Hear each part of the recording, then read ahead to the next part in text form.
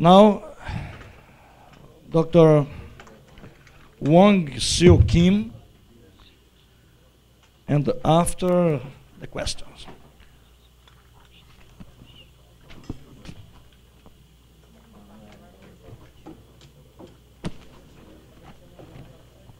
Alguém esqueceu essa pasta lá no restaurante?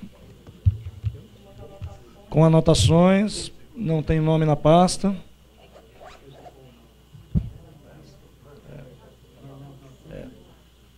E mais um aviso, para optar por um desses horários, aqui, para vans para o Aeroporto Internacional do Rio, fineza procurar na lista aqui a Michele. Né?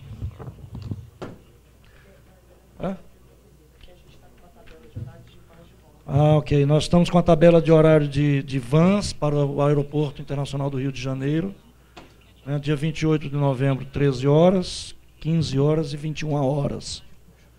E no dia 29 de novembro, 6 horas, 12 horas, 19 horas e 20 horas. Então, para optar por um desses horários, por favor, colocar o nome na lista aqui na secretaria do evento, com Michele. Michele. Ok, Michele. Obrigado. Pois So, não, Mr. Chairman, do you interest me? Dr. Wong, por Okay. favor. Thank you. 안녕하십니까? Don't worry about the translation. I'm not gonna present in Korean. From now on, I can speak English. Good afternoon, ladies and gentlemen. I'm Wong Seo Kim from Korea Ocean Research and Development Institute, and I'm a former director of Marine Resources Research Department. I was a biologist, but now I'm working more on administration work rather than the scientific work. Well, originally, Dr. Jungkook Kang, the president of Corudi, was supposed to present on the Korea's effort. Where is my slide? On the title of Korea's effort to develop marine mineral resources in this seminar. But due to his busy schedule, I will do that on behalf of him. Well, first of all, I'd like to thank International Civil Authority and Brazilian government for invitation. It's the first time for me to visit Rio de Janeiro, the famous city for the 1992 the summit regarding to the environmental issues. And I think the Copacabana beach is too beautiful to keep the participants in this seminar room. But fortunately, today we have rainy days. Well, Brazil is a special country to Korea. While in the morning, the Dr. Yves Fouquet mentioned the Jules Verne, the famous novelist, the French novelist, about 150 years ago. He wrote another science fiction titled Journey to the Center of the Earth. Probably all of you know that novel. If you drill or dig the earth to the center and keep continuing, then you will come out to Korea. That means Korea is located in the exactly opposite side of the globe. So that means, well, the day-night time is totally reversed, and the season also reversed. So it's time for me to get out some sleep. So if I fell in a sleep during the presentation, please wake me up. Okay? Okay, I will briefly introduce the CORUDI, Korea Ocean Research and Development Institute, which I'm working in. Well, the CORUDI is the research institute supported by the Korean government. And we have about 500 employees. Among them, about 300 has have the doctoral degrees on oceanography, physics, chemistry, geology, and biology, and engineering, even the economies and the law of the sea. And the headquarters is located in Ansan City. It's very close to Seoul, the capital city of Korea. And we have 3 branches. One is in Daejeon. I know some of you know the Daejeon city. It's lots of the research institutes of Korea get together in the city. And 2 other branches in the southern coast, and the other one is in the east coast. And also we have joint research centers in Qingdao, China, and the one in the Federated State of Micronesia for tropical research. And also we have 2 research stations, one in Antarctica, the King Sejong stations for Antarctic research. The other one is in the Svalbard Islands in Norway for Arctic studies. Okay, next, please. Well, I know that many participants of this seminar has a scientific background, but many of you doesn't have any scientific background. So I'm going to start with my talk with a little bit of scientific background. Well, by this time, all of you have already known that the 3 kinds of deep sea bed mineral resources, because, every speaker mentioned this. So the manganese nodules is found in abyssal plain with the water depths of 4,800 to 5,200 meters. And manganese nodule contains various metals, and metal contents is here. I'm not going to mention in detail. And the values of manganese nodules is about 300 to 900 US dollars per ton. And the cobalt-rich crust is found in seamount areas with the water depths of 800 to 2,000 meters. And the cobalt-rich crust contains nickel, cobalt, copper, and platinum. And its value is from about 300 to up to 1,000 US dollars per ton. And the seafloor massive sulfide deposit is found in mid-ocean ridge or trench with the water depths from 250 to 3,200 meters. And it contains gold, silver, zinc, and coppers. And this value is from, about 500 to, over 1,300 US dollars per ton. Next, please. Next, please. Okay, here is a trend of metal demands in Korea.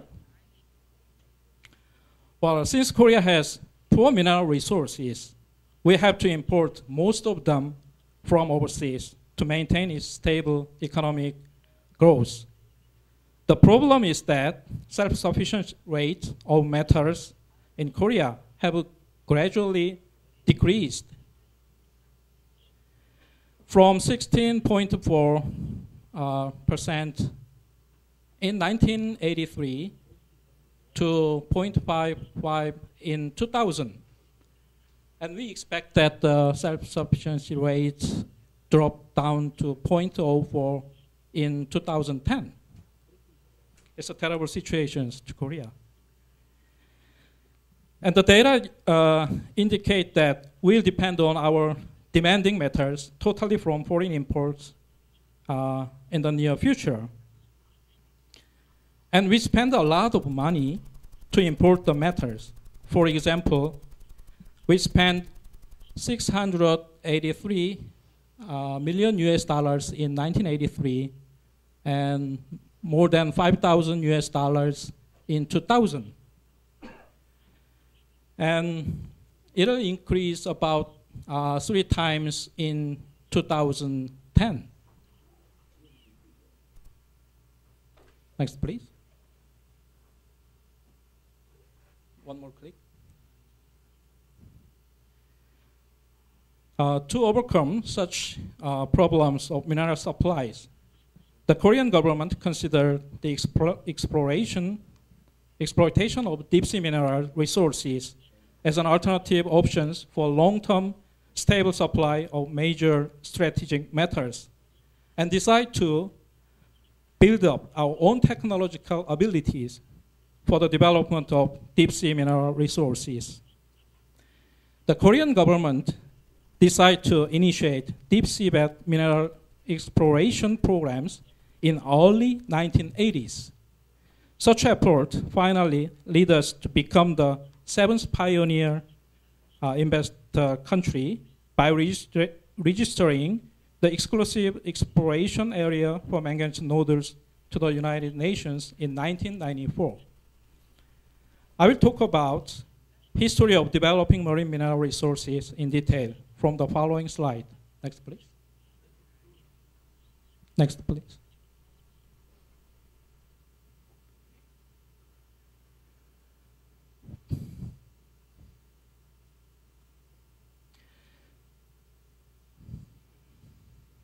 The period from 1982 to 1991 is an introducing stage.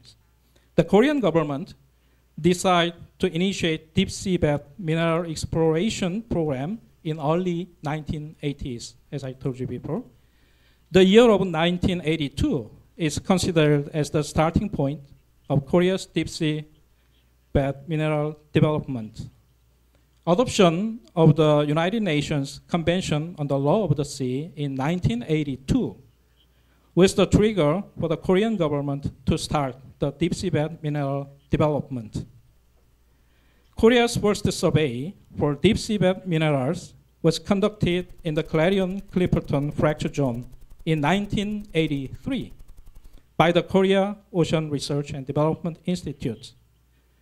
After initial prospecting in 1983, however, the Korean government deferred any immediate actions, mainly due to the legal and political uncertainties, including the mine site conflict among the potential pioneer claimants and the ambiguity of the term of pioneer activities.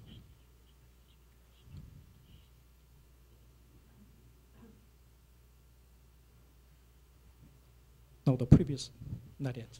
The previous one. Previous slide, please.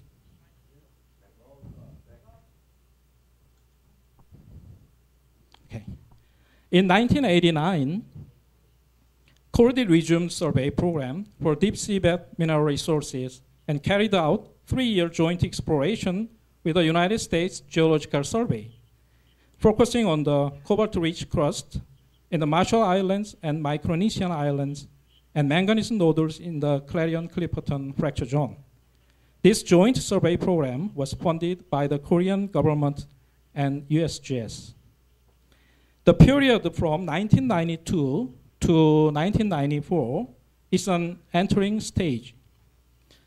As the Korean government finally decided to develop deep-sea bed minerals in 1991, the Ministry of Trade, Industry, and Energy launched a full-scale national program in 1991 for the exploration of manganese nodules. Cordy was designated as a major operating institute for this program and conducted ocean policy researches related to the deep-sea bed mining and regional exploration for the manganese nodules in the Clarion-Clipperton Fracture Zone. The Korea Institute of Geology, Mining, and Materials, KIGAM, I know a couple of the Brazilian scientists have already relationships with the KIGAMs for the joint research. And the Korea Mining Promotion Corporation joined Cordy to cooperate in the survey programs. With the acquisition of research vessel Onuri in 1992, the Cordy strengthened its capacity for surveying the deep seabed resources and related environmental studies more efficiently with the state-of-the-art deep seabed survey equipment. At the end of 1993, Korea finally selected 300,000 square kilometers of commercially prospective deep seabed mining area based on the result of the past 6 years exploration in the area of more than 1.3 million square kilometers. The Korean application for registration as a pioneer investor was approved by the General Committee of the 12th resumed session of the Preparatory Commissions on the 2nd of August 1994. As a result, Korea secured the exclusive exploration area of 150,000 square kilometers for the manganese nodules as a Korean registered area. Next, please.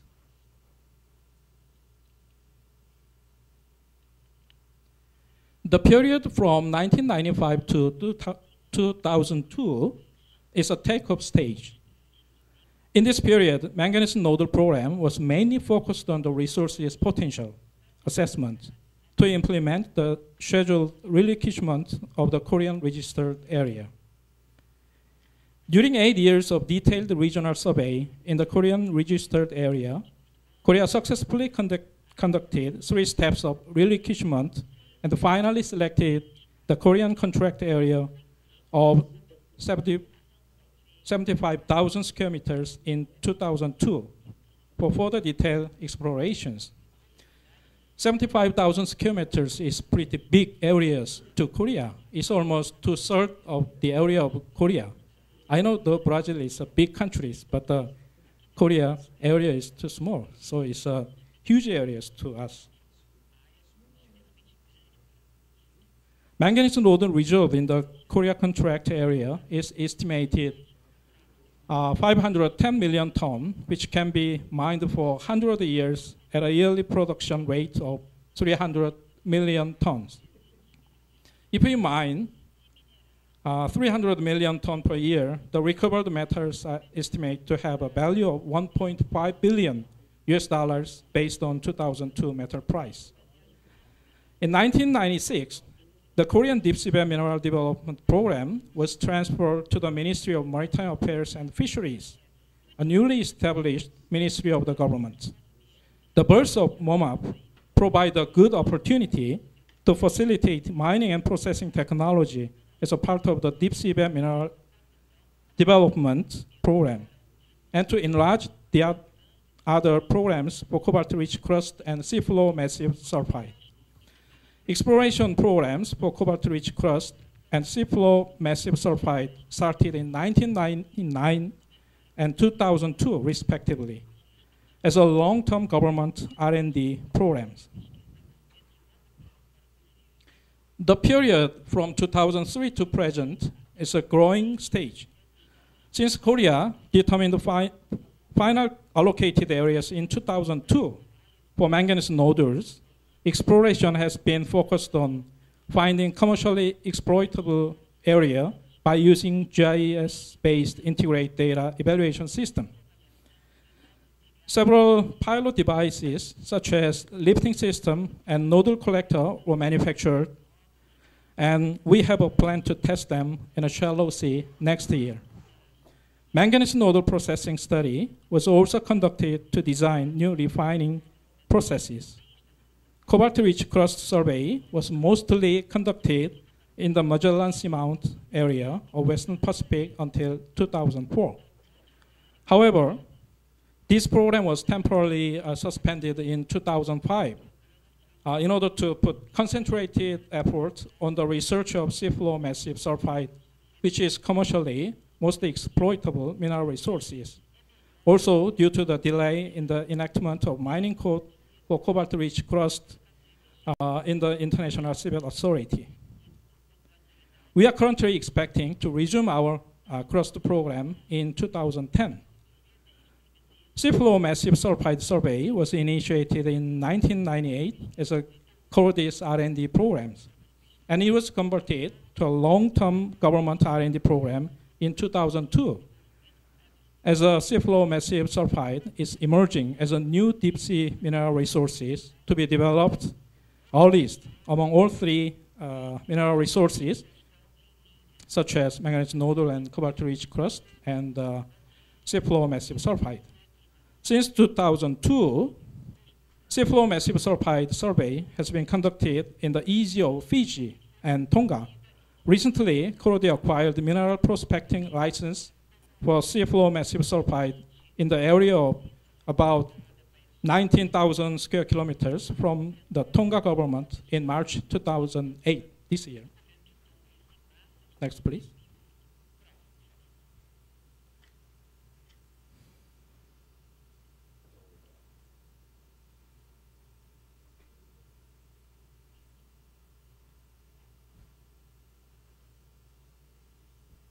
Okay, next, please.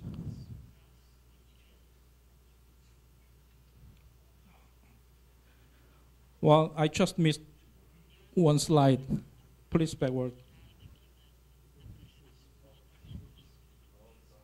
Please backward. One more, okay. Well, it's our future effort to develop marine mineral resources. We'll carry on for the survey in our nodal areas for the environmental impact assessment due to commercial mining of polymetallic nodules. Our mining devices will be tested in deep water conditions, and technology will be upgraded for commercial mining of polymetallic nodules. Also, mining technology for seafloor massive sulfide and crust will be developed using mining technology accumulated in the nodal areas. Although we are currently surveying seafloor massive sulfide in the EG of island nations of the South Pacific, we'll soon begin our seafloor massive sulfide exploration in open sea area of Indian Ocean. For such new challenges, Corodi is now designing 4,000-ton class new research vessels. Next, please. Now I'm going to talk about manganese nodules in detail. Polymetallic nodule contains variable metals, as I told you before. Average manganese content in the nodule is 27%, and iron is 8%, and such like that. And the three most valuable metals in the nodules are copper, nickel, and cobalt. Its total content is about 3%. Next, please. The red rectangle is Korean manganese nodule survey areas. It's located in the Clarion-Clipperton fracture zone. It's about 2,500 kilometers apart from Hawaiian Islands. Next, please.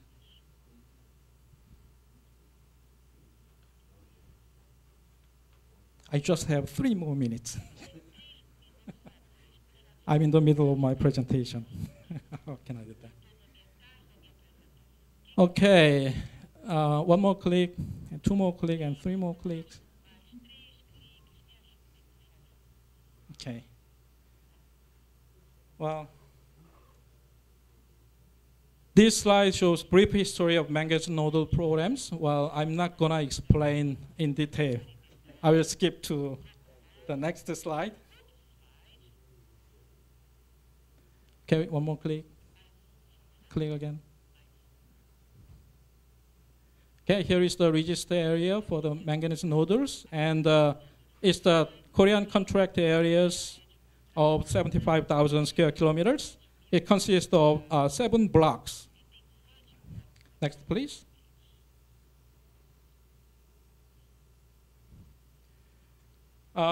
It's what we are doing for prospecting survey for the polymetallic nodules. We are working on the bathymetries and nodal distributions and the evaluation